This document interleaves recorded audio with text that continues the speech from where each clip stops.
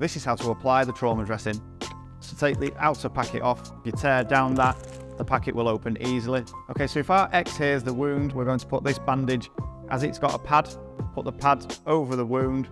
These bandages are elasticated, so we can apply more pressure. So do one wrap around the wound and pull over the pad, making sure you're stretching to apply some pressure. Overlapping by about half, again pulling. Make sure you go past the pad. This just seals the end in case any blood or fluids are escaping. Overlapping and pulling, sealing both ends. These bandages have Velcro to secure the bandage once you've finished.